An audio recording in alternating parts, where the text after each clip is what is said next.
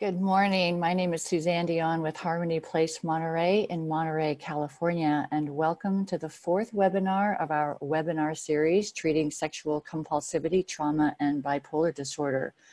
Today's webinar features psychotherapy for bipolar disorder with Dr. Mark Schwartz. Dr. Schwartz is currently clinical director of Harmony Place Monterey in Monterey, California. He worked with Masters and Johnson's for at least 16 years and worked directly with Dr. Masters for almost 20 years.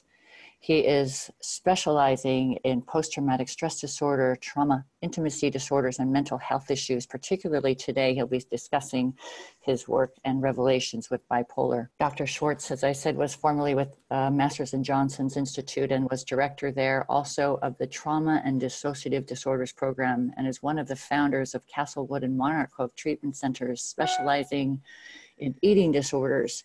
He was trained directly by sex experts, Masters and Johnson, for treatment of sexual dysfunction and lack of sexual desire and arousal. Dr. Schwartz has lectured to tens of thousands of individuals and clinicians and practitioners, and is a specialist and expert with a really exciting and progressive view on and getting to the origin and problems of what are otherwise symptoms of trauma.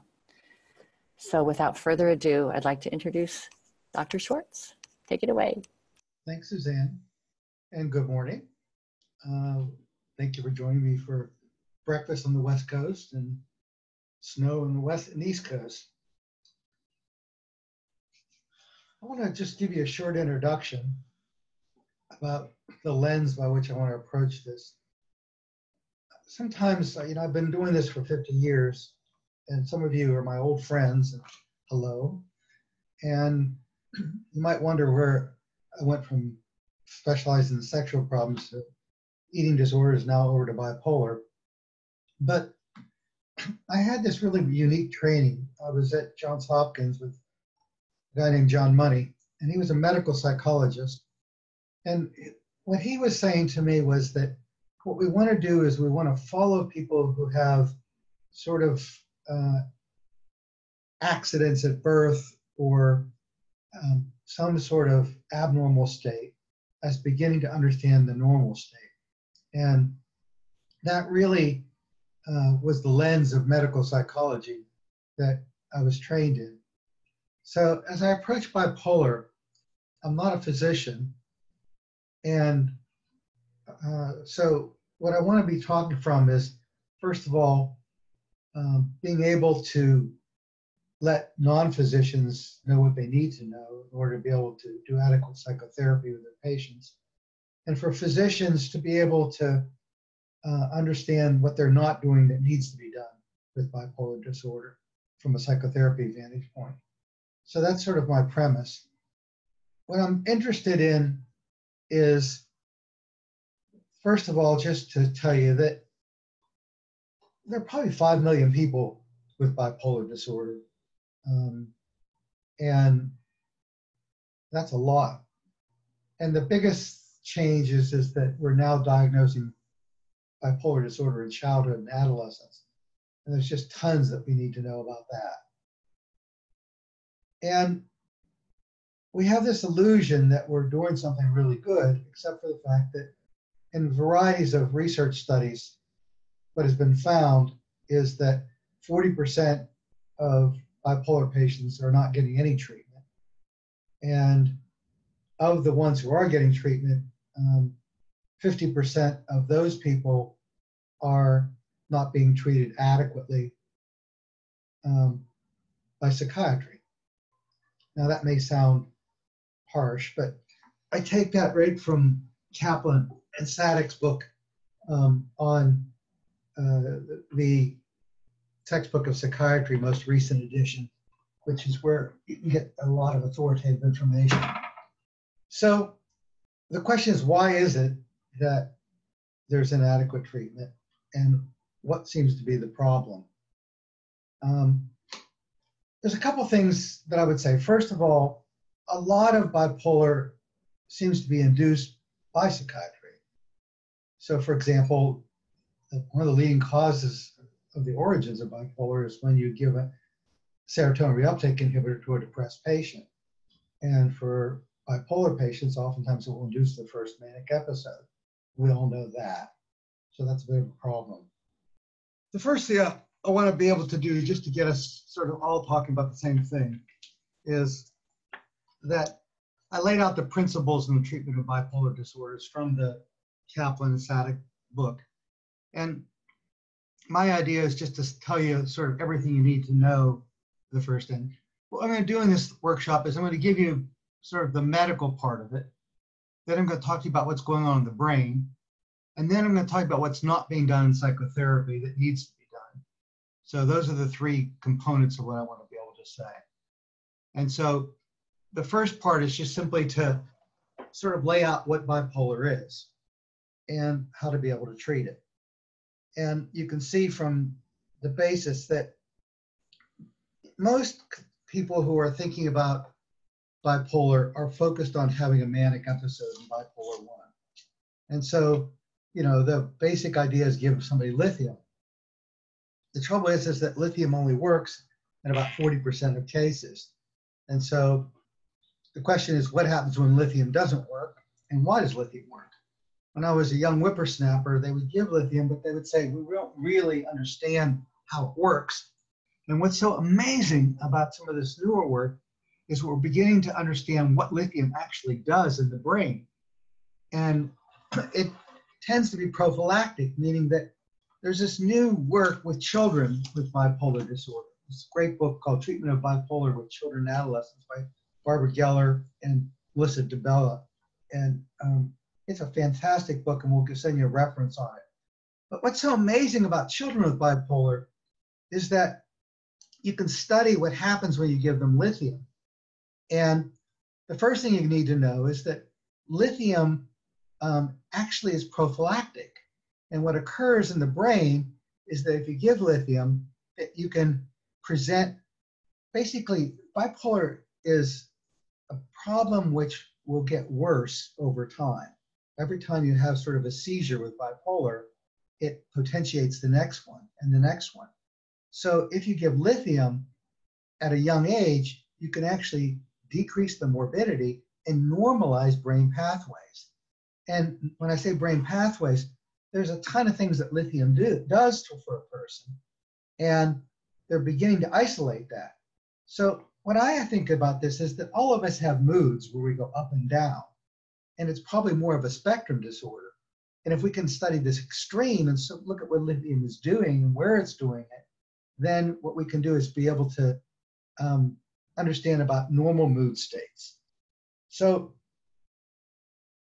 when lithium doesn't work, what do you do? Well, let me just, if you're taking notes, let me just sort of give you this sort of as a way to help understand the rest of my talk, which is that basically there are, 4 classes of drugs to treat bipolar. Lithium is the first one, which is more of to deal with the seizures. The second are anti-seizure drugs. And so Tegretol, Depakote, Lamictal, Neurontin, Topamax, those are all seizure medications. And when lithium doesn't work, those anti-seizure medications can be utilized. But what's so interesting is each one of those are different, and they work in different parts of the brain. And so as you study one drug not working, you can begin to see in an isolated way, because clearly bipolar is working in very mixed and many parts of the brain, particularly the prefrontal cortex and the limbic system. The second class of drugs, which we'll be talking about, are mood stabilizers. And they have really revolutionized our treatment. And one of my favorites is Abilify, because you can give that in an injection form. And one of the greatest problems with working with the mood problems is that people don't take their medication. Also, Geodone and Latuda is particularly useful, and Zyprexa and Seroquel. I have a client who, whenever she can feel a bipolar episode coming on of mania, what she knows is to take an extra dose of PRN Zyprexa, and it really helps her be able to prevent the episode from occurring. And it just works like kind of as a fire drill prevent the next disaster. The third area that is of great interest are the atypical antipsychotics, which have less of the side effects of other psychotics. And clozaril is one of those, which is really effective at depression. Zyprexa and risperidol and Seroquel are the ones that are most common. Now, I emphasize that because although there is a tremendous emphasis in bipolar work on working with manic episodes for the bipolar 1 patient, the real truth is that most of the clients are going to have chronic depression as their major difficulty, and they're going to be living with major depressive disorder. And the question is, if SSRIs precipitate a manic episode, then what do you do for the chronic depressive?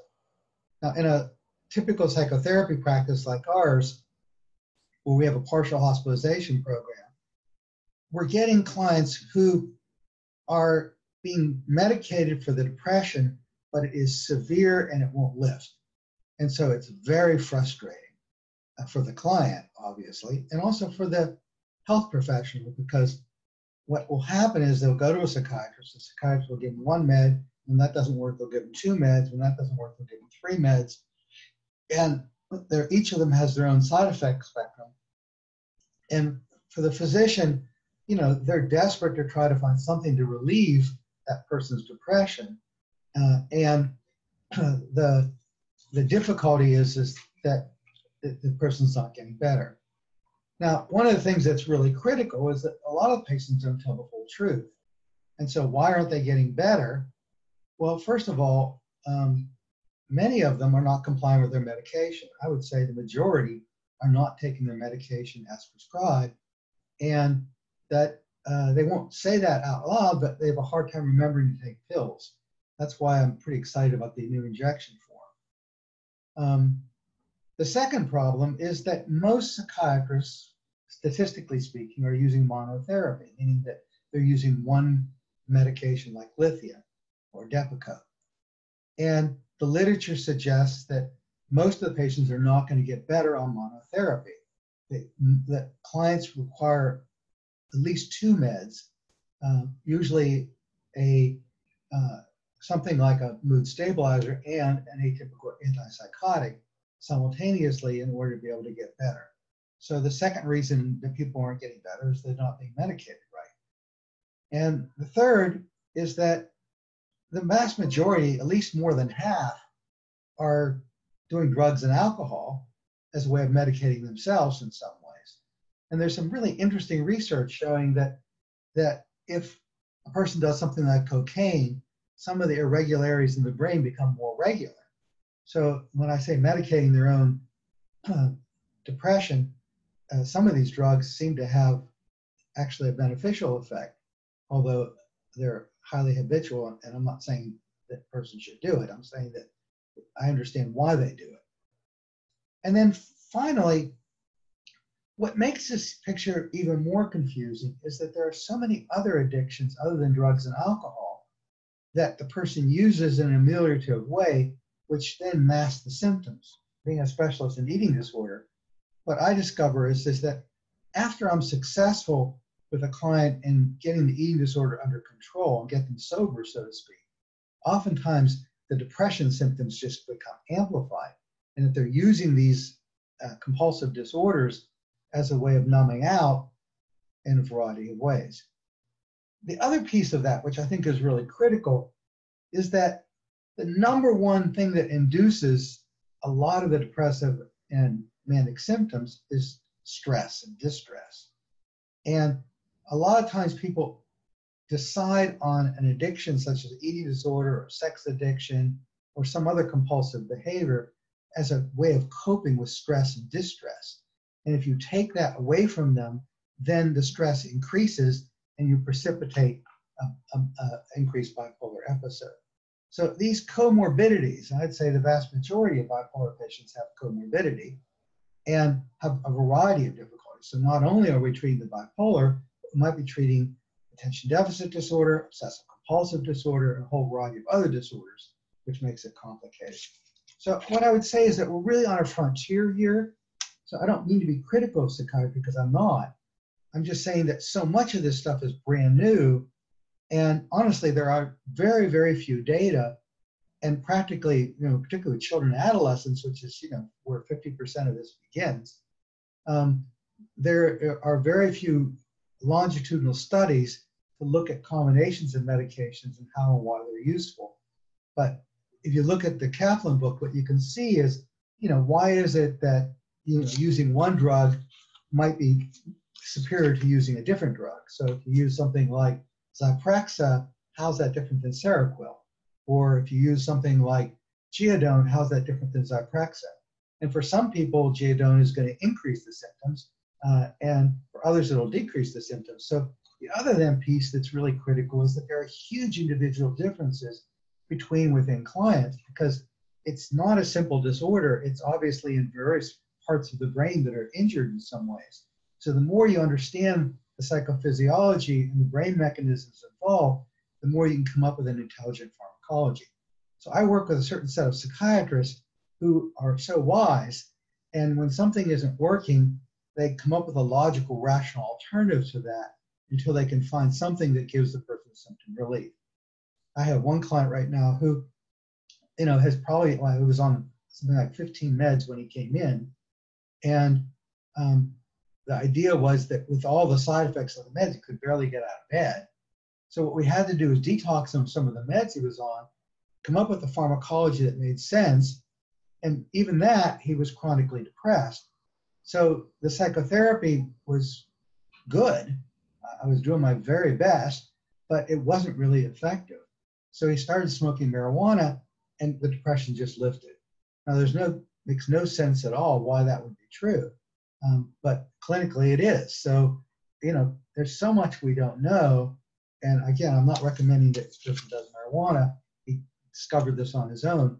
But for somebody who was 10 years where he was severely depressed, and then suddenly the depression completely lifted, there's so much to know in this area. Okay, so that's where I want to start, and that's my introduction. So now what I want to do is go through a bit of your handouts. I thought, just as a gift, I like to give you the mood disorder questionnaire, and these are the two questionnaires, the mood disorder and the bipolar spectrum diagnostic scale, that I use and I find most useful in diagnosing and assessing, because honestly, it's very, very tricky to diagnose bipolar, and I want to tell you why. In the slide number on page 8, what you see is a graph, and this is looking at symptoms in children. And what makes it confusing with children, turn to page 8, is that it looks a lot like attention deficit disorder, because there's high energy and high distractibility and all those ADHD kinds of symptoms. So what is it that separates ADHD from bipolar? Well, one thing that's most diagnostic is the person will go a night or two without sleep. That's pretty important. And so if the person's going a night or two without sleep, then I would suspect bipolar. 2, of course, is family history of bipolar, particularly in the direct family and the family before that. 3, which is a pretty interesting symptom, is grandiosity. Grandiosity can be pretty subtle. An example of that would be, I have a client who believes that he deserves to be able to start his career at the top and feels greatly entitled. And he looks very narcissistic. But in truth, it's not really narcissistic, it's more grandiosity. And that's a hint that we're really dealing with bipolar disorder. The other big thing is, even in young people, is hypersexuality. So with hypersexuality, the person oftentimes will go online and begin to find hookups in varieties of ways at a young age. And so if you're getting hypersexuality, and the other piece, the other symptom that oftentimes gives it away is they'll start a lot of tasks but don't finish them. So they get really excited about something and then they don't really complete it. So I have a client who has maybe have 5 different careers that they've started, but they've never finished any one of them, and they're utterly frustrated in varieties of ways. There are also very subtle thinking errors that oftentimes they have. My big focus is seeing couples and families.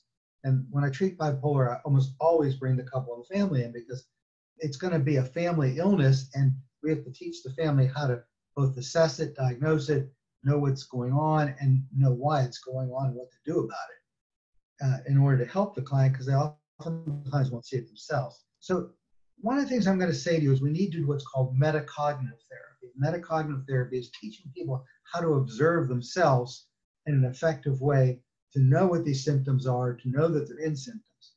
But honestly, one of the most interesting cognitive deficits is a lot of them just aren't able to do that. And so I had a wife of a client say to me recently, the person is unable to monitor themselves. And so when they're doing something that fits into grandiosity or hyperactivity, oftentimes they're unable to see themselves in a metacognitive way. So that's really important, so that we can be aware that some of these cognitive deficits are really structural. And if they are structural, oftentimes we have to do overlearning in a variety of ways. Okay, so we're on page 9, obviously. And what we're looking at are these symptoms. So just to review, because you've got the slide up right now, is we're looking at symptoms, we're looking at hypersexuality, we're looking at grandiosity, and overproductivity without finishing something. And you can see those symptoms in terms of percentage here. Okay, as we go to the next slide. Now, what I tried to say earlier is that often that the children with bipolar look a little bit different than the adults. And that probably has to do with the fact that bipolar is a progressive illness, and more damage is done to the central nervous system every time they have sort of a seizure or a bipolar episode. And it's a way to think of it in that way. And so if you take lithium, for example, you are actually preventing the destruction of the brain. It's prophylactic. And that's mind-blowing, because you're not just taking it to help you, but you're actually preventing the brain from deteriorating in a variety of ways. And that's so important to be able to help explain to the client. I have pictures of the brain that I use, and I show them where lithium is working, and I show them what happens when they have a bipolar episode and where the deterioration of the brain occurs. And then I show how lithium can actually prevent that or repair it. And honestly, it increases compliance dramatically when they see it as a prophylactic. Now, the depression, the manic symptoms are not distinct like there is in an adult. It's less cyclic, and there's a lot of ups and downs on a short-term basis. So it looks more like a mix.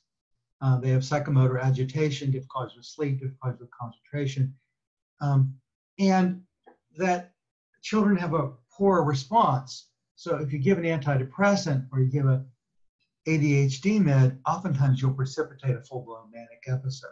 So it's important to know what not to do as well as to know what to do. All right, next slide. So this is occurring in the prefrontal cortex as well as the limbic areas. And what I want to emphasize throughout this talk is that where the psychotherapist comes in and is critical is that I think stress is the major difficulty here. And so many of these meds that you're given have the function of stress management. They work as shock absorbers. And so if you can teach somebody stress management and problem-solving skills at a cognitive behavioral level, it may be as effective or more effective than actually some of these medications and don't have side effects. And so, mindfulness and meditation and stress management, 101, probably is the treatment of choice for young people, and teaching them how to be able to get better than the average person in dealing with distress. Now, if you come from a home like so many of my clients where there is chronic trauma, complex trauma, and tremendous disruption of the marital relational family unit, then it is going to dramatically increase the symptomatology, frequency, duration, and deterioration of the brain. So obviously, that's where we need to be thinking in psychotherapy. And, you know, I read maybe 10 books on bipolar in preparation for this. You know, I've read, you know, Miklowitz's book, which I think is sort of the Bible. I read a cognitive therapy approach by Newman, others in treating bipolar disorder. And I'll show you references of this. But in all of those, their psychoeducational is excellent. However, what they don't say is what I want to say today, which is that I think that the real work is in the family of origin and in working with trauma and internal fragmentation of the personality. So those of you who've heard me before talk about what I call intimacy and intimacy disorder, I think that is at the core of the treatment of bipolar. And so I'm going to be saying a lot about that if you stay with me for a full 2 hours. Okay, next slide. We're now at either 12 or 13. Common symptoms of mania in children and adolescents. And in it, I simply, well, let me talk about this first. This is what's going on with lithium. And I think this is sort of mind-blowing. So, and if you get intimidated by all this biological stuff, don't, because it's really very basic. And this you have to explain this to the client, which is that the myoinositol levels really means that at a cellular level, what lithium is doing is repairing some of the damage that occur with neurons firing. And it really is preventative in changing these levels. It normalizes platelet serotoninogenic and GABA. It decreases dopamine, increases acetylcholine, reduces norepinephrine. So it's doing an enormous amount in different areas of the brain. And so I used to think, well, they're just dumping this stuff in. They don't really know how it works. And, you know, it's hitting obviously the neuron and what's going on there. But now the work is 20 years later, much more sophisticated, and they're identifying this. And like I said earlier, this fascinates me because all of us have mood problems. I think of bipolar as more of a spectrum disorder anyway. And between 15 and 28% of adults with bipolar disorder have the onset before the age of 13. That's pretty important. Between 50 and 66% before the age of 19. Okay, so that's important because if you think about kids in school and how much we're diagnosing ADHD, just think about how much we're not diagnosing bipolar. And if we don't diagnose it, the cost is further deterioration of the brain. So we're oftentimes giving these kids, Adderall and Vyvanse. And the question is, what do those drugs do to the deterioration of the brain, potentially in precipitating further bipolar episodes? There's so much we don't know about this. But doing proper diagnostic work is essential. The other thing we do is we give them a lot of SSRIs, which, as I said, is iatrogenically oftentimes producing further deterioration. Now, on the right side, it says persons with the onset of bipolar disorder in child and adolescents have much more severe, adverse, and continuous cycling course of the illness than adults, often with preponderance of mixed episodes, which are a lot harder to treat, and active psychosis and suicidal ideation. Let's remember that 15 to 20% of patients with bipolar are going to kill themselves. So we're not talking about small things here. And if we really can prevent this from occurring, just think of how useful it is to have accurate information about diagnosis and treatment of this problem. And as you can see, as I said earlier, there's a lot of comorbidity. And oftentimes, I think of the comorbidity as sort of like a red herring. You chase the symptom, but you miss the disorder. And so you treat the alcoholism, or you treat the attention deficit disorder, or you treat the eating disorder.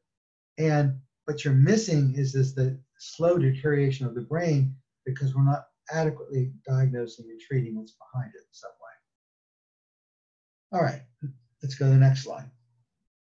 So it says here, this interesting study by Nowak and their colleagues took 42 children and adolescents with panic, hypomanic, or mixed episodes associated with bipolar 1 and bipolar 2. And these youths were randomized into a 6-week treatment protocol. They either received lithium, Depakote, sodium, or Tegretol. And these studies found that all 3 medications had approximately equal effectiveness. So that's pretty important, because the decision to use one of these drugs versus another may not have that much clinical significance. But if one isn't working, often another does. Based on these findings, many youths with bipolar illness may not fully respond to drug monotherapy. I would say that the literature is suggesting now, and certainly in the textbook of psychiatry, what it says is that monotherapy is generally ineffective. 40% of the patients are on monotherapy, meaning one medication, and the literature suggests that one medication is not going to be effective. So most people are not being treated effectively. But Finley and their colleagues treated 90 children and adolescents between the ages of 5 and 17 with lithium and Depakote, and they had substantial symptomatic improvement that was larger in magnitude than what had been described previously. So if you're using 2 meds, that probably is the effective treatment regime at this point. Now, I've been mentioning bipolar without really separating bipolar 1 from bipolar 2. So I think now I need to get a little tighter and say that the biggest issue with bipolar 1 and bipolar 2 is that most of the clients are severely depressed most of the time. They're going to have maybe 4 or 5 manic episodes on bipolar 1, which is very dangerous and need to be understood, and we'll talk about that. But, you know, the real problem in the field is what to do with these real chronic depressions that aren't being adequately rectified or somehow treated effectively with medication. And I'm suggesting to you that part of it is we're in a frontier here medically, but also that we need to be thinking that psychotherapy is an essential component of this process, and we're not probably doing adequate psychotherapy. So that's going to be what I'm going to be saying a lot today. So by definition, patients with bipolar 2 have less severe mood elevations because they're hypomanic rather than manic. And those of you who don't know hypomanic, it means that they're going faster than other people. They have start a lot of tasks but don't finish them. They have flight of ideas, and they're difficult to live with. But with bipolar 1, you're going to get a psychotic episode, you're going to need psychiatric hospitalization, you're going to have full-blown manic episodes, and they do things like spend all their money and go into great debt and end up really causing tremendous problems in relationships. So a lot of emphasis on bipolar 1, but what I'm saying here is that bipolar 2 should not be considered bipolar light, meaning that somehow they're less of a problem, because bipolar 2 is a nasty problem, and they're really severely depressed many times, and that we need to be thinking about what to do with bipolar 2 because they're spending so much time depressed, and there's a lot more rapid cycling with this in some ways. So when I talk to you about this, I guess what I'm saying is that the bipolar 2 is a highly variable illness, and one medication may be useful for one client, a different medication for a different client. And so we're going to slowly begin to test that out. What I love about our place is, you know, we have a partial hospitalization where people come in for 6 hours a day, or an IOP that come in for 3 hours a day. So we see them 4 times a week in individual psychotherapy, and we're watching them closely. Psychiatrist sees them every week. So we try a med, we look at the effect of it. If we need to tweak it, add to it, or change it, we can do it. And so in a relatively short period of time, like a month, we can begin to get them on the right track. And I love this model. Those of you who know my history, I've worked in a hospital, I've worked in a residential treatment center, and I evolved to working in partial hospitalization because there you're out there in real life. And I can do a lot more life coaching.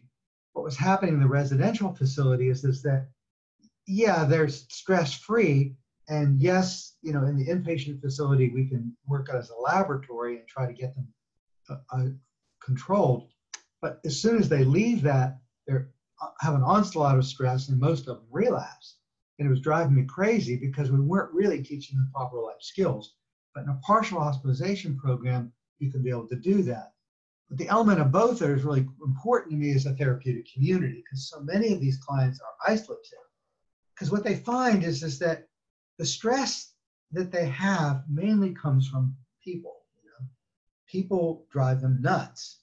And so if you stay away from people and relationships, that's the most helpful way of not having a full-blown manic episode. Unfortunately, you'll die of loneliness.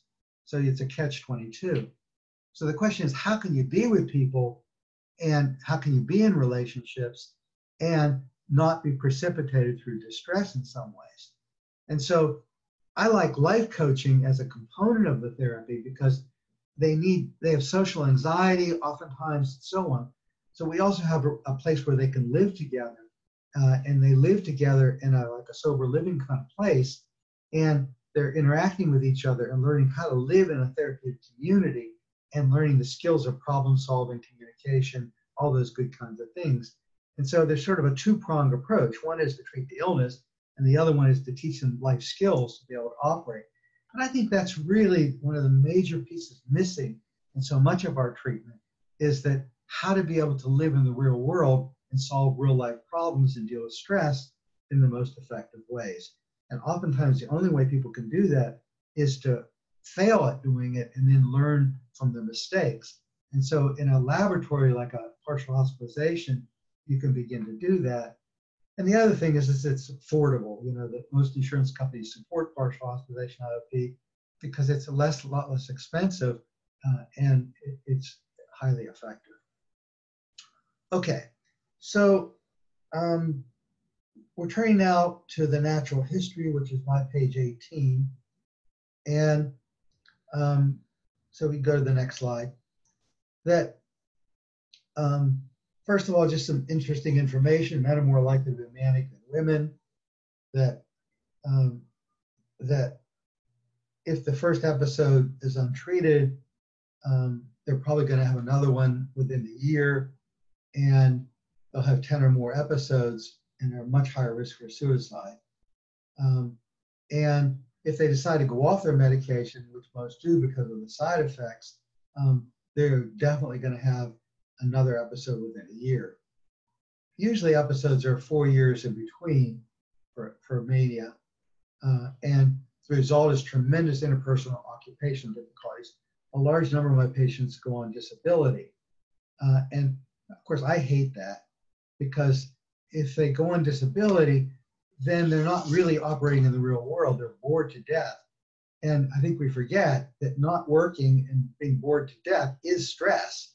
And nothing is more stressful than that, and it's going to precipitate more manic episodes. So to me, going on disability is not a good option. And I like teaching them how to be able to function, and once we get them properly medicated and on board a little bit. Honestly, we treat maybe 10 bipolar patients at a time here. And when they come in, they're pretty severe. Oftentimes they're in the hospital for suicide, and they let them out after 3 days, and we begin to work with them.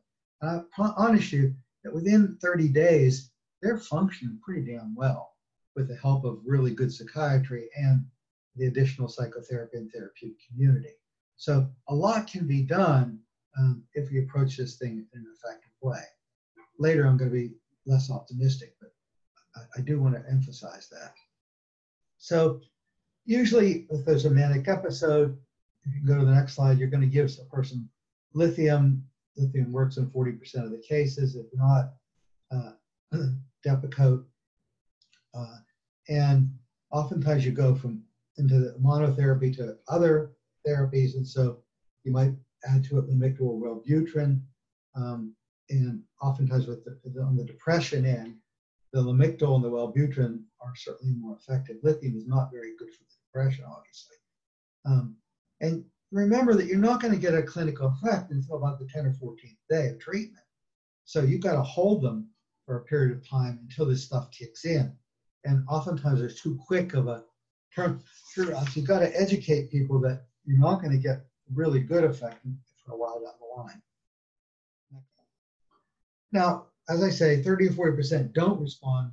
Well, actually 60% don't respond to lithium. So you've got poor responders.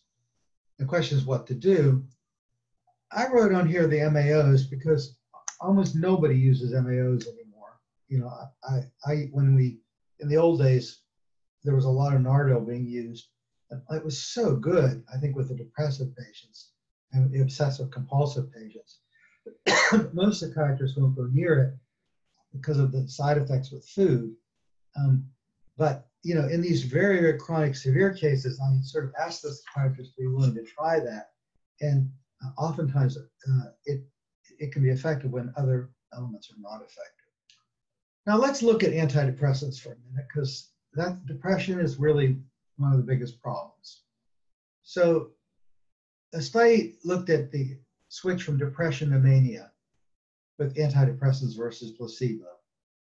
In particular, with bipolar 2 patients, they have more manic switches with the tricyclics. So, you know, it's really simple. Don't use a tricyclic. The tricyclics are contraindicated and oftentimes precipitate. The SSRIs, less so, but they still can be problematic, as I've said. And so, you know, something like Wellbutrin as an alternative seems to be a little bit better. Some of the other SSRI alternatives. But the manic switch rates with these antidepressants with unipolar major depression disorder can be substantially lower in these areas if you give the right meds. So the APA guidelines warn that tricyclics have a greater risk for causing a manic switch. Don't use them. Overall, clinicians need to be aware that antidepressants may not be as effective for bipolar depression as other agents are, and their somatic safety and tolerability profiles make them appealing to patients, particularly concerned about side effects. So the psychiatrist that I work with most often is using Abilify a lot, and particularly because it's an injection form, and we know that they're getting the right dosage, we know that they're taking their pills, and we're not dealing with compliance issues, and boy, that's a great relief. The problem is it tends to be very expensive, and insurance companies are going to support that. It becomes a problem. Now, the other issue is stimulants. As many of you know, that there's a ton of bipolar patients that are taking Adderall or Vyvanse because they have a hard time paying attention, because they do have all the symptoms of ADHD and they can't focus at work and they can't do it. So a problem with that is that they love being manic. Who wouldn't? But mania, as we all know, is not stable, and it's progressive, and eventually a person can become psychotic or completely out of control. And so what they like to do is they love to ride the fence. I want to be high, but I don't want to be manic. And so in educating the client, it's essential that they learn that riding that fence is not a good idea. And even though it feels good to be hypo-manic, it is not really conducive to work or relationships or living in general for all the reasons that we've talked about. So I really encourage them to tweak it down and to get back to a normal state rather than a hypomanic state. They love stimulants because it allows them to be able to ride a little faster than other people. It keeps their edge in certain ways. But if you're using a stimulant with, let's say, an adolescent, you're going to get an earlier onset of bipolar 1. It greatly worsens the course of the severity of the illness and can be contraindicated in the long run. Now, with an adult that's got severe depression, should you use a stimulant? Well, the answer to that is no one knows. It's pretty controversial. Probably depends upon the client. And there are some clients where they seem to do a lot better in functioning in the real world using a stimulant. But honestly, it really needs to be monitored closely. And if at all possible, a very low dosage and close following, as you may guess, and differentiate where the person just wants to stay at a hypomanic state versus where it's absolutely essential for their functioning in some ways. So the general rule of thumb is I'd rather not use a stimulant, and only when we're desperate might we use that, and that would be temporary. With a bipolar patient, they're a chronic illness. And I like thinking of it sort of like epilepsy, and that you're going to have a seizure disorder and you need to do your Dilantin. And you need to accept that you have the illness and that it is a chronic illness and you're not going to get better from it. And so patients spend about 47% of their lives in symptom states, especially depression. And only 40% of patients really adhere with their medication regimes.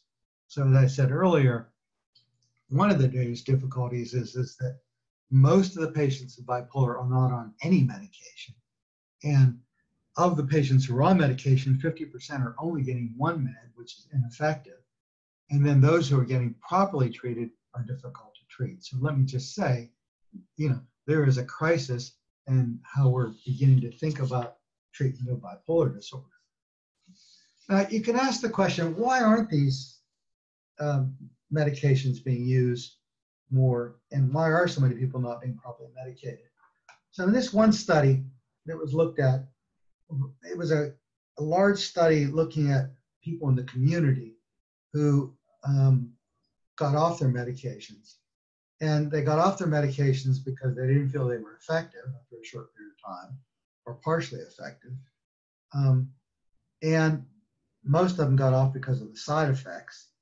So you have to think about the side effect spectrums of each of these meds, particularly weight gain, and which ones are less likely to have that weight gain kind of side effect is going to be one that's going to be more useful. And you can see down the list some of the other reasons why a person goes off of it, and some of the difficulties in just administering the meds and so on. But really, what this slide shows you more than anything else is that the side effect spectrum, like all psychiatric medication, turns to be out to be the most important thing. And, there's certain drugs that don't have that kind of long-term difficulties with medications, with side effects, and the sexual side effects and the side effects with regards to weight gain would be less so with certain drugs. So like if you think of Latuda, for example, Latuda doesn't seem to affect sexual arousal at all. And that is a really good side effect spectrum. So Latuda is a particularly good drug for people who are complaining about that side effect. Some of the other drugs are much less likely to have weight gain associated with them. So that has to be a highly relevant variable in deciding which med, since obviously that's why people stop. Now, the next slide, I think, is particularly interesting because Weiss and their colleagues found that 21% of patients adhered to treatment. That's astounding. 13% took their medications 1/3 of the time.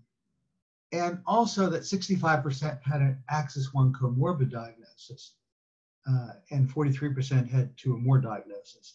So as I said, that what makes this more complicated then is that, we're going to be treating eating disorder and bipolar. We're treating chemical dependency and bipolar. And oftentimes you're trained in treating bipolar, or you're trained in treating eating disorder, but you're not trained in treating both. And, so some people say, well, how did I get into this? Well, I started treating trauma.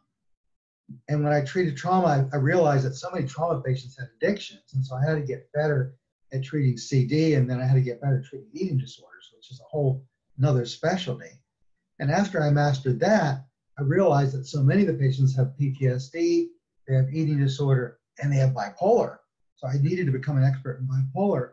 And so thank God I have 50 years of experience, because each one of these, there's a learning curve, and that's why we're meeting today and talking about this stuff. And I haven't yet even talked about the psychotherapy piece of that and what I've learned in that area. So, I think that's part of the difficulty with what's going on. But it's helpful to see these slides because what you realize is, you get kind of the sociology of this, is what's currently being done and why it's happening the way it is, which is, if you properly assess bipolar, are you also assessing the comorbidity? Okay, then the other thing I liked is to mention that it is a spectrum disorder. And it's a little tricky because unipolar depression with hypomanic symptoms, irritability and hyperactivity, does occur. And some unipolar depression patients move to bipolar depression. So it could be that the medication is reasonable for a period of time and then stops working because they need to move on to a bipolar medication. I'm treating a client now who's got unipolar depression, but they're hypersexual, they can't finish a task, there's grandiosity, and it's starting to look more and more like bipolar. And so the psychiatrist and I are wondering, rule out bipolar. And one of the things, again, about our partial hospitalization program is, as we rule this out, we might begin to add to their medication regime, something in the area of an atypical antipsychotic, like Zyprexa, and be able to see what effect it might have in helping control the depression. In a group of 76 patients with major depressive disorder, Benazil found an average of 2.8 hypomanic symptoms per patient. They had worse clinical course, higher comorbidity, and poor response. So what you see is that these are not necessarily clean disorders, and that's why clinical experience is so different than what happens in these experiments in the laboratory, because what we're seeing in the field oftentimes is more of the spectrum disorder than what you typically would get in a unified sampling within an experiment. So I don't want you to get lost in the details of this slide. What I'm trying to emphasize here is that with DSM-5 on the bottom, that you're getting manic with mixed features and depressive with mixed features as a more common diagnosis. And there's more of a realization of the spectrum disorder that we're talking about. So the question is, when does unipolar depression turn out to be bipolar depression? And what are some things that we can look for? And one are the mixed features, where if they're having 2.2 hypomanic symptoms, that becomes important. And the client oftentimes don't tell us that. That's why a lot of these problems that we're seeing need to be understood, that it's an ever-changing kind of diagnosis. And the things to look for if you have a unipolar depression is, do they have a family history of bipolar? Bipolar is an earlier age of onset. And onset of depressive illnesses in autumn for some damn reason. And some move towards psychosis or suicidality. And they're not sleeping at night, they're going whole nights without sleeping. That's a dead ringer. The past or current substance abuse, and then the emphasis, which I want to talk about today, is the history of child abuse and other stressors, which is, the mainstay of our treatment, if they're not responding to the antidepressant. Okay, so in this slide, what I show you is sort of the typical advised way to approach that. And it's really more for psychiatry, which is, what do? You start with lithium and atypical antipsychotic, mood stabilizer, antidepressant. And then you move down the line if you're not getting an effect. So you want to begin to think about this in a coordinated way. Since I'm not mainly focusing on psychiatry today, I'm going to move on from this. If you were a psychiatrist, this would take probably the whole lecture. Okay, so stage one, you're optimizing the mood stabilizer, you're ruling out drugs and alcohol, try to get family in and be able to look at what's going on. Stage two, move into Lamictal, Latuda, or Depakote. Stage three, if you're running to a severe depression, think about Wellbutrin first, and then one of the others, alternative SSRIs, and then if that isn't working, consider. And then stage four, you have the MAOs, and atypical antipsychotics, or change it in some way. It says here tricyclics, but they're also contraindicated, so I don't think that's a good idea. All right, so the question then, in everyday practice like yours and mine is, should you use the antidepressant? You've got this really severe client, they're not responding to the medication. Should you go into an antidepressant? And first of all, there's no consistent evidence of efficacy, so that's good. As we said, antidepressants oftentimes induce manic episodes or hypo-manic switches, which ain't good. And they can cause mood instability, and there's little evidence of suicide prevention. So Miklowitz says against. What's the efficacy for antidepressants? Well, that somehow you're desperate in some way, and maybe some of the evidence of moving towards a manic episode was due to the tricyclics, and maybe the SSRIs can be helpful with certain selected clients. And mood stabilizers successfully treat the primary cause of suicide, which is depression. What I would say about this is make sure that you're using cognitive therapy for depression, because we all know that it's highly effective with depression. And before you're going to add an SSRI because you're desperate, make sure they're getting adequate, good psychotherapy. All right. So this is the self-reported idea of treatment and why they changed treatments in the past. They didn't feel like it was working in 63% of the cases. The doctor recommended a switch, or its impact on physical health, or was hard to incorporate into their lives. So if the major problem is compliance, we better study why these medications are not being complied with in some ways. And again, what I say is that now that we have injectable forms, can we convince the insurance company that the only way to control this illness is by using the injectables, and will they support that, which makes the most sense to me. All right, the second biggest problem is alcohol, and now all these amphetamines and opiates that people are using. And, the average client that I'm seeing these days with bipolar is because they come in because they're alcoholic or they're bipolar. And the reason why alcohol abuse is so big is because it seems to be helping the person regulate themselves. And the question is, why would that be so? I think of it as what happens with these drugs is that when you get high, you need something to bring yourself down. When you get low, you need something to bring yourself up. And like an eating disorder, for example, it works in both directions. When you're feeling just out of control, you use the eating disorder to bring yourself down. And then when you're feeling really, really low, you bring the eating disorder to bring yourself up. It works in both directions. So it tends to work until it kills you. And so you come in and you try to rip out the eating disorder, which is, the goal of eating disorder treatment, and then the person suicides. Well, we're not really looking at, we look at treatment success in an eating disorder facility as we got the anorexia under control, or we get the binge eating under control. But I don't like that, because my emphasis is not on symptom change. My emphasis is understanding the whole clinical picture in a holistic way and helping a person create a life worth living. And so treating the symptom might be the first stage of treatment.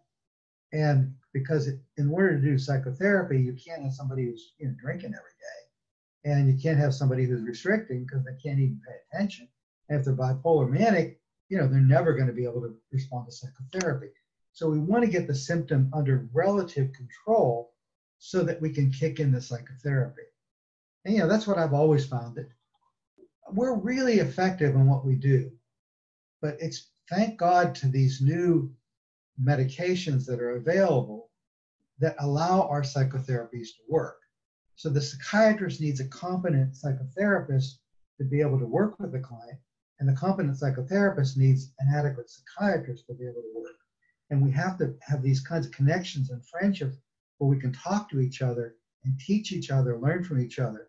And what I love about my practice is, I work with a couple of psychiatrists regularly, and, I can text them during the day, they can text me during the day. And I love the interplay between us and the mutual respect we have. And, I found in other locations where I work, it's been very, very hard to be able to do that. All right, now we're going to get to the second part. We're going to talk about psychotherapy. So before we do that, why don't we take a second and see if there's any questions that people want to ask. We'll take a little bit of a breather because I'm probably imploding all this stuff to you. But the second half of my talk, I really now want to talk about what I do with the client psychotherapy. All right, so now I want to move to psychotherapy for bipolar.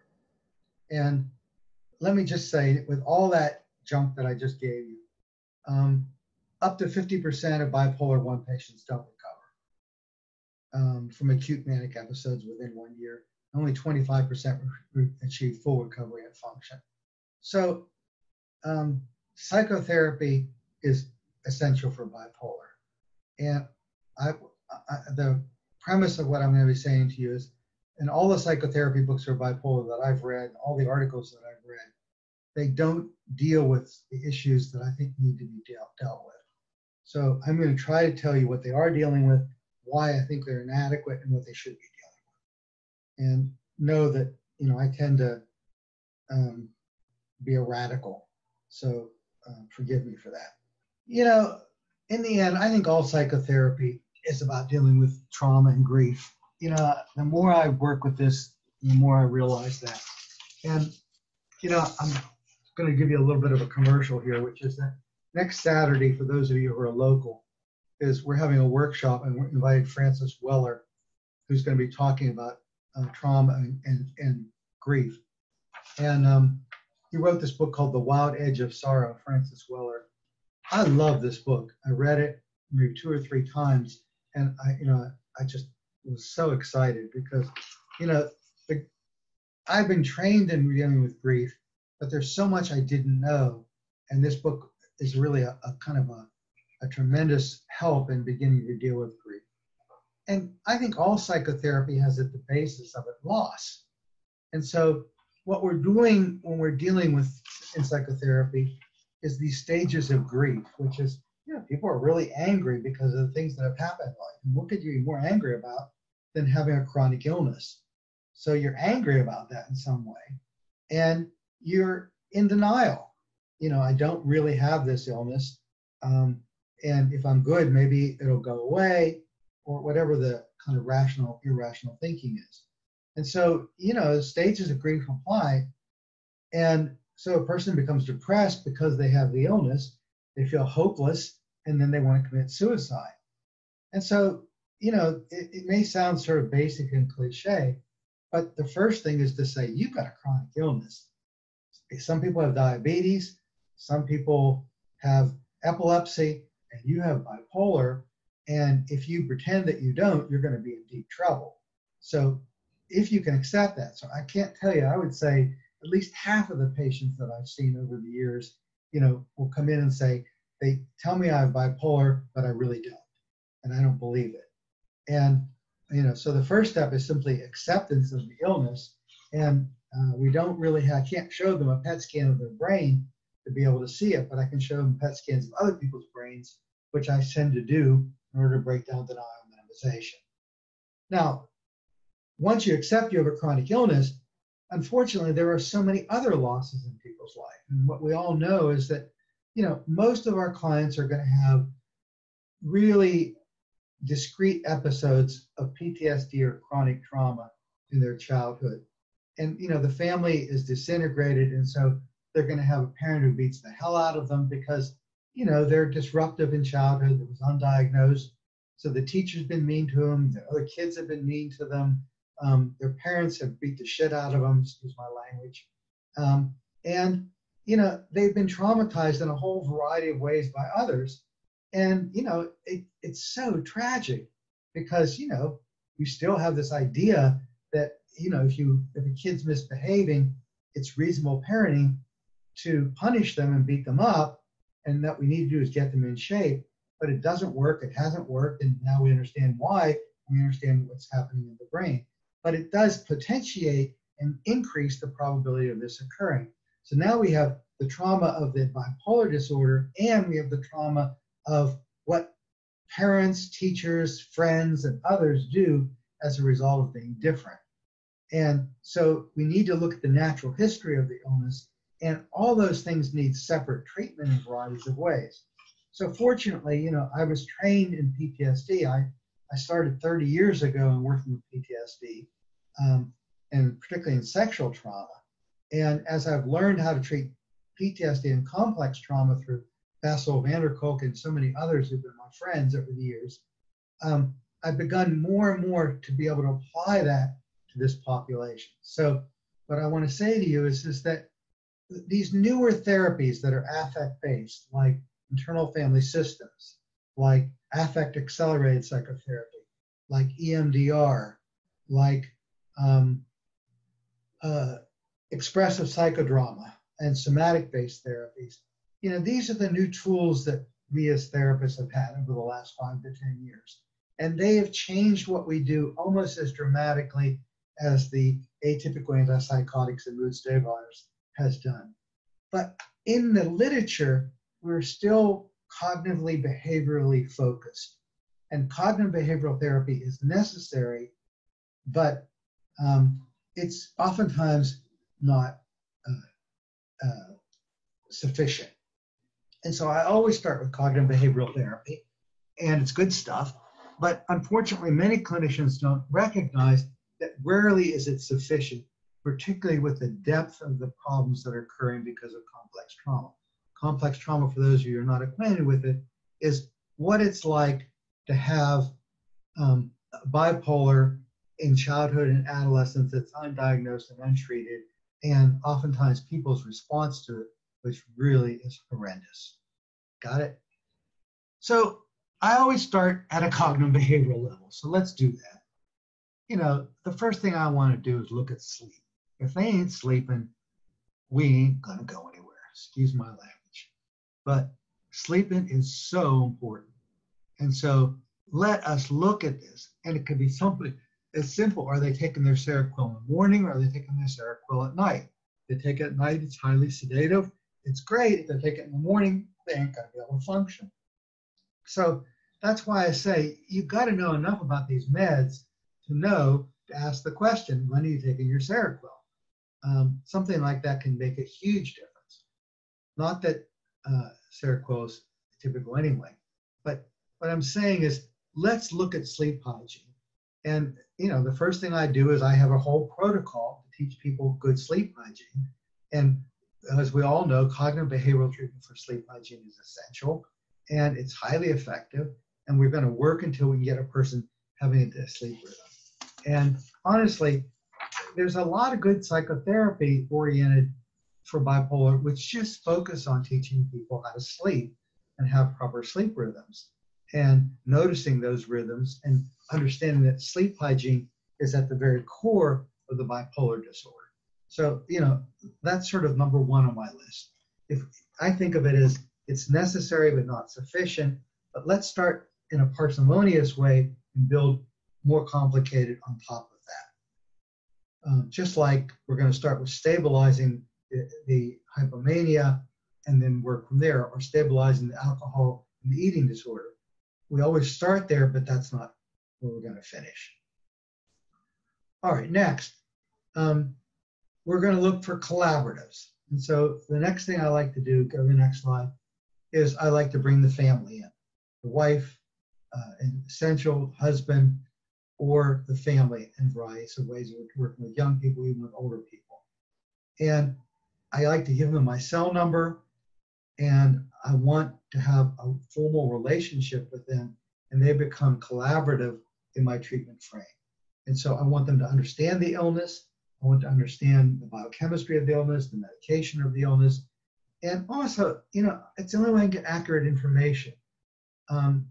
My experience for 50 years is that if I talk to a man about his bipolar, I'll get maybe 25% of what I need. If I talk to his wife, I will get 50% of what I need. oftentimes you're going to get much more accurate and much more detailed information than the person who lives with somebody. So oftentimes, what I'll do, since so many of our clients are from out of state, is I get on the phone. And people love to talk on the phone. And my evenings are spent 2 or 3 hours, trying to do detailed history with the family of origin and with the current family. And each of those pieces are a frame they're going to help be able to deal with the client. With oftentimes the therapists I work with, I don't know, they won't do that. It's just like, they worked all day, they're not going to work at night. But to me, it's a commitment. You just have to do it. And I can't do adequate treatment until I've done a proper assessment. The assessment includes what I do clinically, what I'm able to do with getting various testing, and then the assessment has to do with talking to others. And then the treatment has to involve them, because they'll pick up subtleties and changes that are occurring that I won't. And so they'll call me on the phone. I think she's in trouble right now. Here are the indicators of that. These are the signs that I've seen in the past. I think we need to do something to tweak our meds and tweak our psychotherapy, or be able to help her deal with the stress at hand. So I see this as a chronic illness. The patient is mine, and it's a commitment that I make to the patient. And I work a lot like a dentist, where I am yours. Whenever you're having a cavity or a pain there, you call me up, I'm here. But I also like that if they're on medication, that they're seen once a month, at least by a health professional, and we're monitoring this in some way. I say here, metacognitive awareness. And I'm going to talk to you a lot about this, because metacognitive awareness means that they know as much as I do, and that we have a checklist that here are the 10 indicators for you that you're in trouble. And I do what are called fire drills. Fire drill is that, I smell smoke right now. I'm going to go investigate it. What are the steps you do if you notice that there is a fire? And let me give you an example.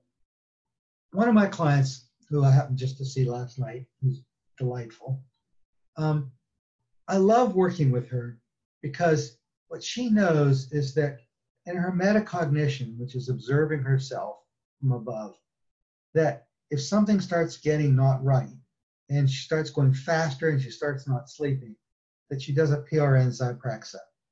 And oftentimes that helps stabilize her. And she says, look, I have got to work because I'm dependent upon the income.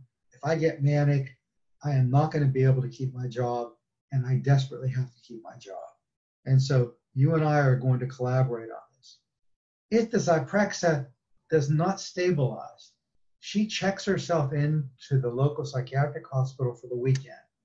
And for the weekend, she's able to get stabilized there in a variety of ways, and she can go to work on Monday or Tuesday. And honestly, I wish all my clients would do that, because it's just so wise, because they know that they want to be able to function. They know that and she loves being manic, but she knows that the cost of that is just too great. She's paid the piper before. So that's sort of the way I like working with the client. And I don't mind them calling me saying, I think I'm in trouble right now. And I say, come in at 7 a.m. tomorrow, come in at 6 o'clock tonight.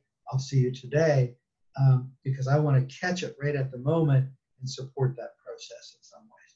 So, I guess some people would say I have bad boundaries. That's not how I feel. All right, so next slide. That you're enhancing metacognition in a disorganized patient, and you want to increase their reflective capacity, as I've talked about, and they need to know something about the past, present, self, other, child, adult. And what I mean by that is that oftentimes they change ego states, and the part that is in control sort of hijacks them, to use Dick Schwartz's term, and they're becoming like another person. And the person that I know as the identified client begins to change. They become childlike and start talking, thinking, and acting like a child, or they become hyper-aggressive. I haven't mentioned in this whole talk, one of the major symptoms of bipolar is irritability. And it is really hard to deal with that irritability and anger off the wall. And So when a person is highly irritable or angry, that's sort of where I work. So the client will come in and they'll say, I'm noticing that my irritability is up by about 30%. Everything is pissing me off, and I'm losing my temper quickly. I'm highly impulsive, and I'm biting people's heads off. Okay, that's the time to call Mark. And so when they come in, I call it mission impossible. Do. I have to do something in that session around irritability and anger that's going to turn the volume down in that in some ways. So my training as a trauma therapist is to follow the irritability. And in hypnosis, we used to call that a affect bridge. And the affect bridge, follow the affect, and it will typically lead you to the work that needs to be done in certain ways. And so irritability and anger oftentimes lead you to what's going on, and you follow that affect. And what you find is that oftentimes an injured part of self begins to manifest itself. So let's say that the person happened to be beat up by his father on a daily or weekly basis. And every time that he acted out, he got punished severely and aggressively. And there's tremendous rage at the father for mistreating him in that way. Well, a lot of therapists would say, well, shit, we need to treat the bipolar. We can't treat, the abuse from the father. What I say is we have to go to both. That to understand the irritability and anger, we have to do that. Now you can ask the question, is it wise to do trauma work with a client who is out of control and biochemically? And the answer is it isn't. You need to stabilize the person medically and stabilize the bipolar, but follow the affect. That doesn't mean don't ignore it in some ways. So a lot of people will say, well, for the first year, we're going to just treat and stabilize, and then maybe a little later down the line, we'll get to the father beating the hell out of you. I like working simultaneously. I like to stabilize and then go in and get to the root of the problem and begin to root that out in some ways. Now, there is not a lot of empirical data on this. All I can tell you is clinically, it works for me. And I like doing the deeper work and trying to get at what's behind this in a variety of ways. And oftentimes there are these wild stories of things that have occurred in the family of origin. And so if I can get the father in and we can talk about what he did and why he did it and how he did it, and we can do some family work around that, imagine how useful that is. And so I like working with the father, helping him become an adjunct to the therapy, helping him understand what he did, why he did it, and help him begin to make amends if necessary. And you can say, well, aren't parents usually in denial and minimization? They are, but if you know how to work with them in a non-shame blame way, oftentimes you can get the parents to be very cooperative around this process because they're watching the person potentially die and they're desperate to help them like you are. And, the idea is that the truth will come through. And if we can begin to deal with the truth the way it happened and look at what happened to the parent along the way, because so oftentimes the parent has an undiagnosed psychiatric disorder and they need treatment too. And if you can contextualize that, it begins to make sense, because I'm not into blaming families. I am into working with family of origin in an ameliorative kind of way. Okay, so this is a little complicated, so don't get somehow pulled back by the complexity of this. A guy named Paul Leisinger, who I talked to on the phone, I like him a lot. And he has what's called a metacognition assessment scale. And I tend to like that because when I think about metacognition, you have to sort of look at it in a detailed way. And so what it says here is at this level, the individual is able to maintain mental health problems by thinking about them differently. The individual may use adaptive self-statements to replace maladaptive statements and may reframe the problem behavior in a more positive or realistic way. And so if she says, I'm having a seizure disorder, I'm having bipolar episode, it's coming on, I need to medicate myself, just like a person with epilepsy he takes a Dilantin. That's a whole different way than the shame model of feeling like I have a mental illness and that I'm sick and that it's hopeless. And the individual is able to understand and modify the beliefs, perceptions, and expectations and thoughts that they have around this. So part of the fire drill is we're going to look at what they say to themselves as a result of that. And so I've sort of categorized that, which I'm going to be showing you a little down the line, which is there are three categories of assumptions. One is acceptance. Acceptance is, I have this disorder. I need to know that and accept it. And I am lovable. I am worthwhile. I am likable. And I need to have people in my life. I can't just isolate myself. So many of the clients I see are isolative. Two is competence. I am competent. I can be effective and powerful. I don't have to do things perfectly. I don't have to be successful at everything. And making a mistake isn't a failure. And three is control. You feel out of control when you have a chronic illness. So control is an illusion. And there are some things I have control over and some things I don't. I can ask for help, and that doesn't mean that I'm a failure. So in a simple kind of way, there are just three categories. One of acceptance, two is competence, and three is control. And the self-statements around those become critical. And so at a cognitive behavioral level, we are going to work on these self-statements. We are going to teach them in a fire drill when they have the feelings of hopelessness and despair, of isolation, of people who are a pain in the ass, what they need to do and how they can begin to change that. And so that is not optional. We are going to do cognitive-based therapies. Just like we need to help them sleep, we have to do the cognitive behavioral work first. And we have to work with their loved ones and particular spouses to be able to not feed those negative beliefs and encourage the positive ones. So that's a big area. So I'm family focused. I'm doing psychoeducation. Next thing I'm going to do is a lot of work around communication. I see a lot of couples where there are bipolar episodes or bipolar 1 and bipolar 2. And honestly, they need me. I mean, they really need me on a weekly basis or a bi-weekly basis or a monthly basis to do problem solving, because that one person is just taking on too much stuff. They're working late into the evenings. They're doing too many things at once, or they're so damn depressed they can't get out of bed, and the person's sick and tired of somebody who's sick and tired. And so honestly, the couples therapy, which I've been trained in, I was originally trained by Masters and Johnson. So my original training was as a couples therapist. And, I got trained by Gottman and Susan Johnson and all those great people and, and tightened it up a little bit. But really doing good couples work and doing family therapy is essential. So you see the problem is that rarely is a therapist trained as a marital therapist, as a family therapist, as an eating disorder therapist, as an alcohol therapist, as a bipolar therapist. It takes tremendous skills. And then, we have hypersexuality. So can you deal with the sexual problems? They have sexual dysfunction or hypersexuality. So what I've tried to do over my 50 years is if I get trained in one thing and master it, get trained in another thing and master it, and yet I wonder how the hell I could do this work if I didn't have all this. And even then I feel inadequate. So I brought a team together. There's 10 of us here. And one of my therapists deals with somatic-based therapy.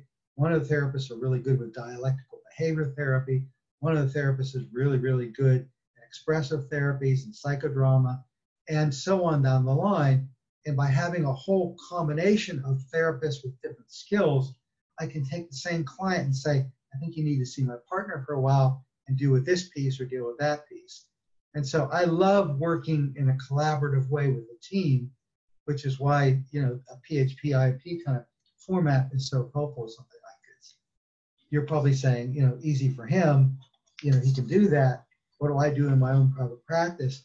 And the answer is, it's really good to get to know people in your area that you can collaborate with, have meetings where you get together and talk about this, and really work in a collaborative way, not only with psychiatrists, but other therapists in your area. Because, if they develop an eating disorder, you're going to have to deal with the anorexia, whether you're skilled or not. And yet, you're going to have to deal with it adjunctively with the bipolar. Or if they're beginning to use opiates, we have to have a specialist with opiates and so on down the line. And so you have to work more as a team in some ways. Okay, so I'm going to look at the automatic thoughts they have. I'm going to look at their sleep patterns. Now I'm going to look at triggers. And triggers are stress management. And there are almost always triggers, like in a relapse prevention model, that will send them into a manic stage or a depressive stage. And so relapse prevention in a detailed sort of way becomes critical. So you see, I'm using all my tools, and I need to see what their triggers are that have sent them into an episode. Irritability and anger is really big, but you know, it's the usual thing. Losing a job, having your husband or wife want to leave you, having time where you're not busy. These are the common kinds of things that are going to trigger.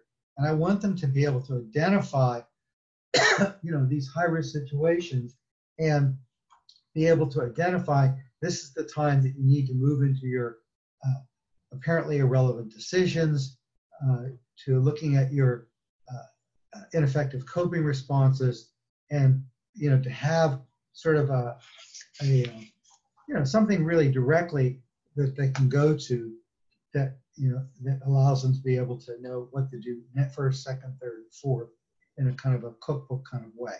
So I always like, here are the triggers, and we put a note card of that, and here are the 5 things with each of these triggers that you need to do. And you're going to have these note cards, you're going to carry them with you in some ways, or you're going to put them on your phone and you're going to be able to look at them. And there are 4 things you need to do. The 5th one is to call me. So in my relapse prevention model, they've got to do the 4 things first before they turn to me. And when they call me on the phone, I'm going to say, did you do the 4 things on your list? Now, the next slide is something that we've come up with ourselves. And this is a life skills assessment. And in this life skills assessment, what we're measuring are where their life skill deficits are. And this is the missing piece of a lot of what I had done previously in therapy, because I'd worked in residential and inpatient settings, and I wasn't doing adequate life coaching. And so I'm just going to read those to you across the line. Do they have constructive thinking skills? Do they have longitudinal living skills? Do they have friendship skills? Do they have parent-child boundary skills? Do they have self-care skills? Do they have time management skills? They have physical and environmental intimacy skills. They have goal-setting skills. Do they have social skills? Do they have self-care, self-care, self-care, self-care? Money management, being able to work in transitional skills, I'll tell you about that in a minute. Self-care, personal hygiene, job-keeping skills, decision-making skills, emotional awareness skills, job-seeking skills, looking for a job, problem-solving skills, organizational skills, concentration skills for ADHD, and technological skills. So I developed a 350 item measurement device, borrowing from some other devices that I found in the literature, and working adjunctively and putting it together. And I answer these 350 questions, and then I come up with a graph like this, so I can prioritize where their skill deficits are. And then I have a specific intervention for each of these skill deficits. And what I find is that I can't necessarily do this in my office. If I try teaching them this stuff, it doesn't stick. So many of the bipolar clients, you have to do it rather than teach it. So I've started using life coaches now, and I identify, here's the skill, here's the package. I went out and I read much of the literature on life skills and for life coaches, and it was pretty inadequate. It didn't do what I needed done, particularly for the bipolar patient. So I've begun to develop little packages for, you know, job seeking, what needs to be done, or stress management, what needs to be done, or problem solving, what needs to be done, or dealing with difficult people at work, what needs to be done. And we have a little package that gives them the sort of how to do it, and then they rehearse it and practice it either in psychodrama or in the real world. And I have life coaches that are willing to do that. As you can guess, the problem is, how does anybody afford to see a therapist, a psychiatrist, a life coach, and a dietitian at the same time if they have eating disorder? And the answer is they can't. So I've got to figure out a way of working adjunctively that these people can be part of my program, and we can identify where the real deficits are and can identify what needs to be done in a time-limited setting. So in a PHP program like this, what I like to do is give everybody this on the front end, and then everybody has homework to do on a nightly basis. And I'm going to get them either working with other clients or working with the life coach to be able to do some of these things in the hours that they're not here on the weekends and so on. So every weekend they have assignments, every evening they have assignments, and practice, practice, practice. Life skills are essential in this way. So what I'm saying, just to repeat myself, is that the thing about the bipolar patient that I find is that they do not have the ability to learn like other people do. That they cannot learn by my giving them a book to read or by teaching them, or even in group therapy. They need to do it, make a mistake, and then be hammered in. This is what you're doing that isn't working. This is what you need to do that is working. Let's try it this week, and let's practice it, practice it, practice it. Stress management, life skills are the two key pieces to managing this. And what I'm telling you is that it's as valuable as working with an atypical antipsychotic. You know, that stress is what it is that induces these episodes, you know, and it's no different than with a seizure disorder. You know, seizure disorders are treated medically, but, you know, the truth about seizure disorders is that not handling stress or difficulties in life is what precipitates a seizure. And, you know, we need to begin to think of bipolar as sort of like a seizure disorder and on that spectrum. And that if you can handle these things and teach them how to be able to deal with these stresses in a cognitive way and a behavioral way, in an effective way, they can maintain a marriage, they can maintain a job, and they can have friends, but they need practice, practice, practice, and they need to know what's not working and what to do when it's not working in order to make it happen in some way. So you see what I'm saying? It's holistic is all I'm saying. That holistic is necessary. And when they're stressed out, they need to do a timeout. They need to do meditation, meditation, meditation. And so, you know, I want to teach them mindfulness. I want to teach them meditation. I want to teach them stress management. I want to give them life skills. And that's always the basis of some of this. It's necessary but not sufficient, because so much of this is they've got old trauma from the past. And unless we deal with the old trauma, it's not going to be effective in some ways. An example of this that I'm saying is that I have a client who is currently stable on medication, really in a fairly stable state. And now what we're beginning to do is slowly peel the onion. And what we're beginning to do is deal with some of the incredible PTSD that he experienced, both in the military and also from his childhood in some ways. So, you know, if this doesn't sound complicated enough, add to it that we treat vets. And so, you know, they have 40 episodes of PTSD in Afghanistan and Iraq on top of all of this in some ways. And now that the women we're treating, oftentimes they have sexual abuse in the military on top of what we're treating. So there are layers, you know, it's like you have the bipolar, you have the eating disorder, you have the PTSD in Iraq, and then you have enormous amount of childhood abuse and neglect that you're treating.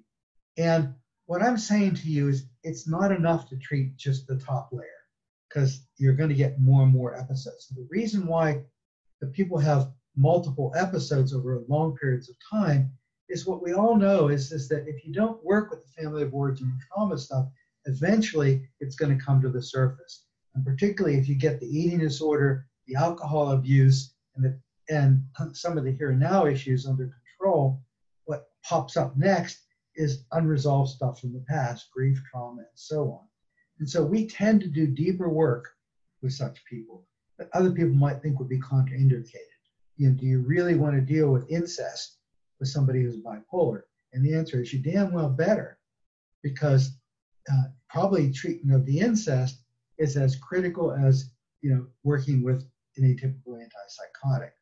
And so but you've got to stabilize them first and then do the depth work underneath it in some ways. But, you know, the way we do trauma work these days is such that you can do it in layers in a safe way, and it doesn't have to precipitate, you know, more and more. I must admit that I've made mistakes as I'm learning. Sometimes I have not done enough proper stabilization and my pacing has been off. And so sometimes my psychotherapy has precipitated a hypo-manic episode or manic episode. And in many ways, I feel that's unconscionable. So just like people have given SSRIs and feel like iatrogenically they've caused a problem, what I've realized is that I need to figure out how to do trauma work and family of origin work and pacing it so I iatrogenically don't produce the disorder. And that really has to do with pacing. Honestly, as a trauma therapist with 30 years experience, what I would say is the number one thing a person has to learn doing trauma work is how to pace it. So if you've been trained in EMDR and you take a week-long course, being able to learn EMDR, which I have, I've taken 2. And what becomes essential is not just having the tool, but knowing how to use the tool and how to pace it with different disorders in a variety of ways. So I do use EMDR, internal family systems, and so on, but there has to be proper stabilization, and the pacing needs to be a lot slower over a longer period of time. And we're going to do a piece of work, integrate it, do a piece of work, and integrate it. So basically, one of the things I'm saying to you is that unfortunately, there are no longer easy cases. That the more you know, the more you realize that.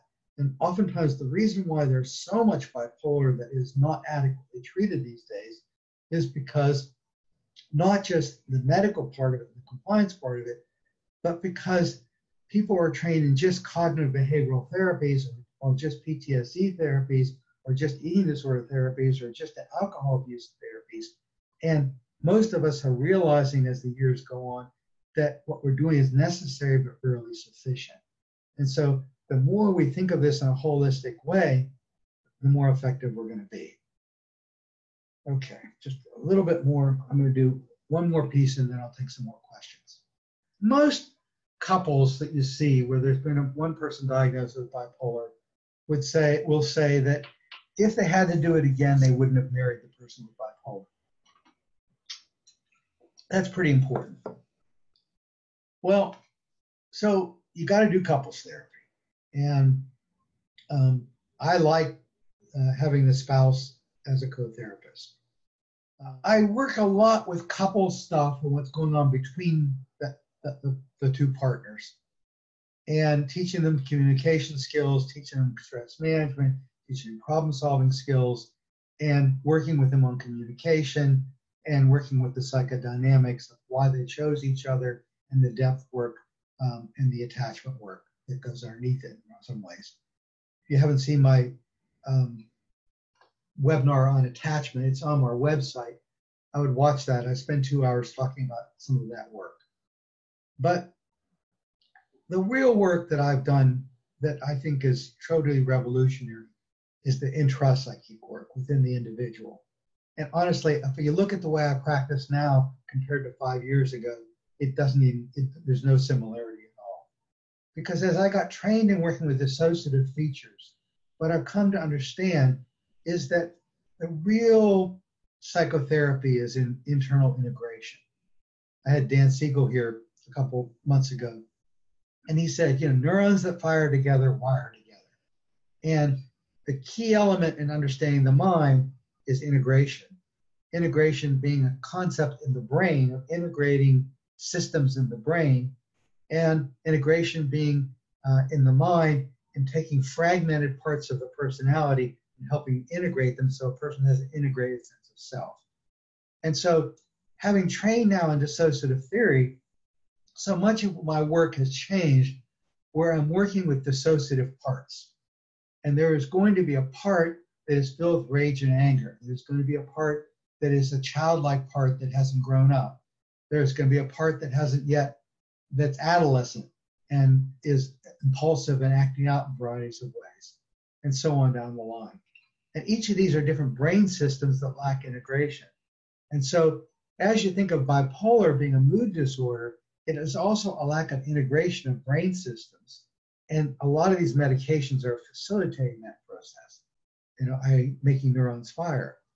But the other way of making neurons fire is by, in your office, being able to access affect at a deep level. So many of my clients, they're bipolar, they're highly cognitive. They do not experience or express emotions and affect. And so parts of self that are expressed, they've disowned long ago because they've been dangerous. If you're out of control and impulsive, you damn well better put a lid on your emotions, or you're going to hurt somebody or you're going to hurt yourself. And so what the cost of over control is out of control. And that's the whole basis of all trauma theory. Over control results in out of control. So you have to go in and take the cork off of some of that suppressed affect and that cognition, and begin to bring affect to the surface in a safe way and integrate cognition and affect. So that's theoretically what we do. How we do it is, you know, if a person has incest, we are going to have them work on that incest in a safe way and be able to work with that injured part of self that is frozen back there in time and begin to integrate that with the adult self. So most of our model of treatment is reparenting. The client is taught to repair itself. And our great teacher was Dick Schwartz, where Dick Schwartz in his internal family systems model said, all psychotherapy is self-healing. The therapist is a facilitator to self-healing. So we're going to work with the adult self, teach them the skills to be effective as an adult through life skills training, and then have that adult self begin to reparent the injured parts of self and be able to deal with that. Now you say, well, Mark, isn't this like long-term psychotherapy? And the answer is, I guess, but we tend to do this in a 30, 60-day model.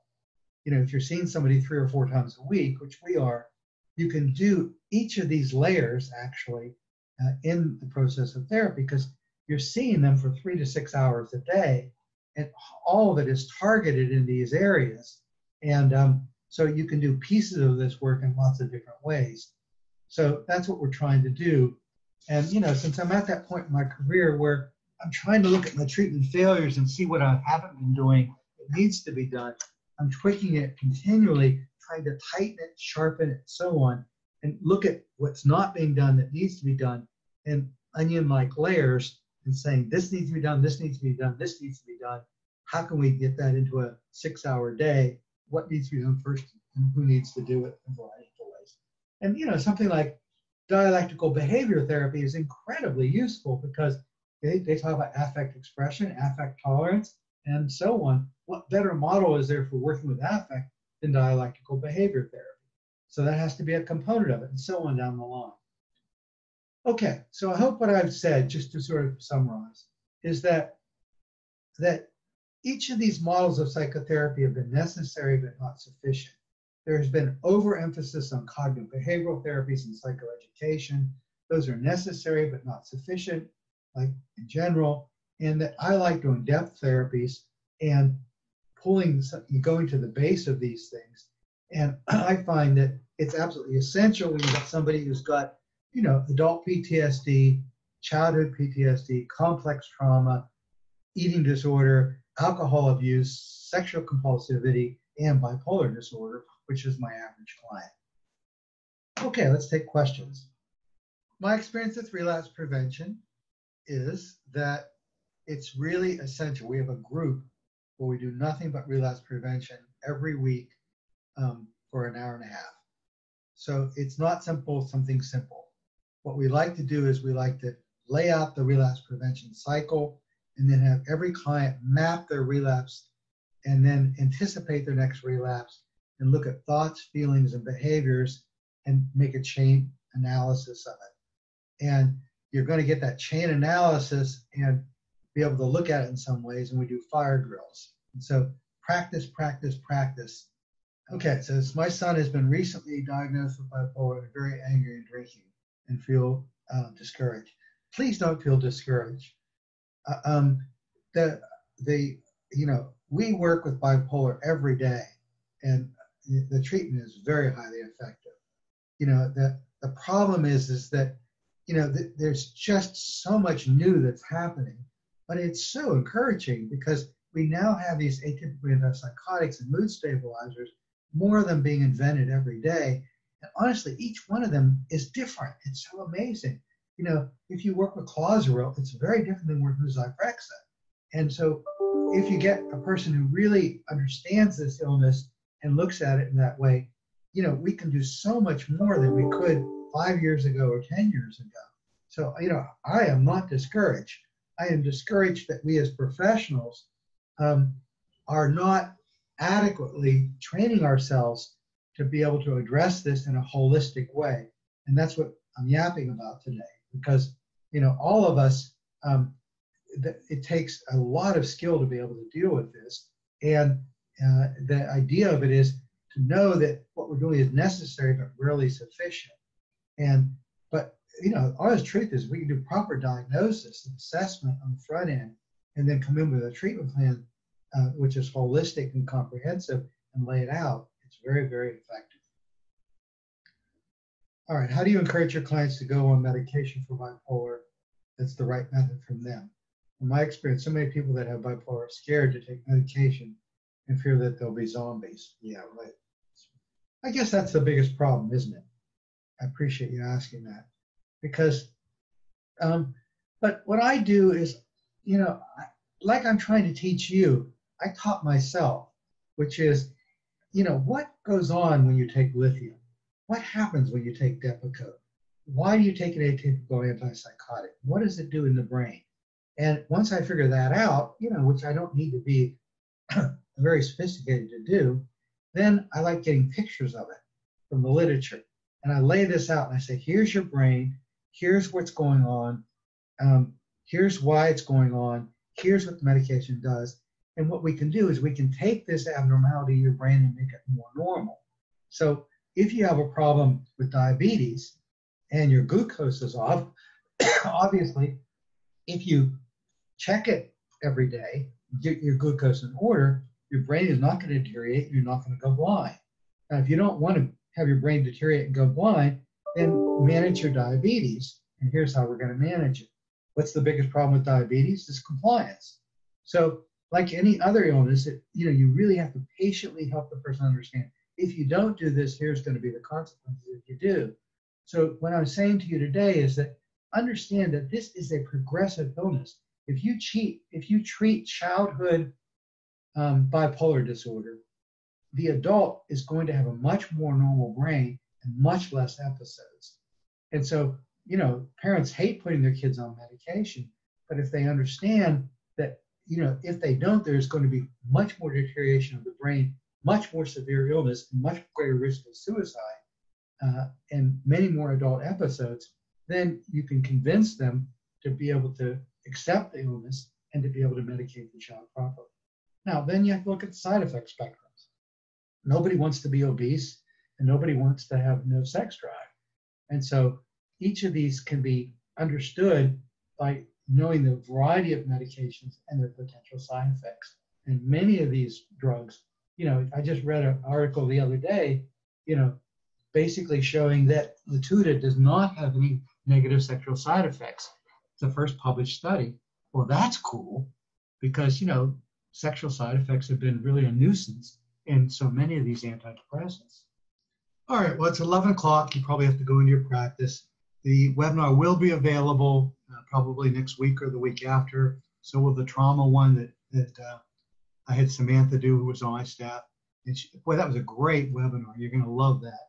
So if you haven't looked at the series, Nicholas is on somatic and Samantha on trauma, and now this one, they really go together. So if I've whetted your appetite, we have sex, we have somatic, we have trauma, and then we have now bipolar.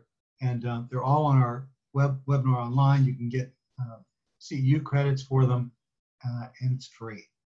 Anyway, thanks for coming. It's been really great. Those of you who are my friends, it's great to connect with you again and stay in touch. Thank you. Bye-bye.